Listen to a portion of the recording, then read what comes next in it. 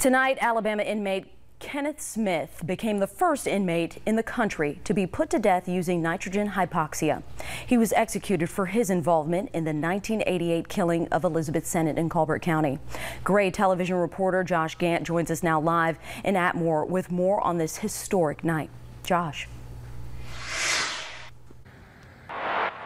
Yeah, good evening. A little over an hour and a half ago, Kenneth Smith was pronounced dead by the state of Alabama. As we mentioned, this execution, the first one using nitrogen hypoxia. According to Corrections Commissioner John Hamm, who spoke with us just a short time ago, he said that there wasn't anything that happened out of the ordinary with this execution and that it took place according to plan according to plan during his estimation. He said that it appeared Smith did hold his breath during the start of this execution. Now, according to the 5 media witnesses, they say it appeared Smith was conscious for several minutes into this execution.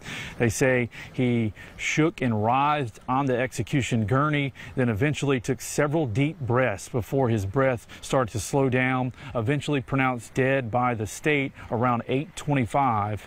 Attorney General Steve Marshall says this execution method proved to be an effective and humane method of execution. Elizabeth Sennett's son, Mike, spoke to us shortly after this execution. He's calling this a bittersweet day for his family, saying that evil deeds have consequences, and he says that justice has been served for his family. Take a listen. Nothing happened here today is going to bring Mom back. Nothing. It's kind of a bittersweet day.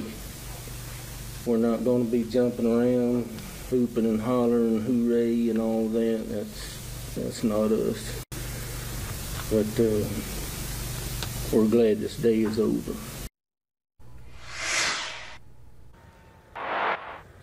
Once again, Kenneth Smith, the first death row inmate in the country executed by nitrogen hypoxia, pronounced dead around 8:25 here at Holman Correctional Facility. He did have some final words before that. He said humanity here in Alabama took a step backwards, and that he went on to say that he loves his family. We're in Atmore. I'm Josh Gann. We'll send it back to you. Thank you, Josh. Attorney General Steve Marshall will hold a news conference tomorrow to address this first of its kind execution.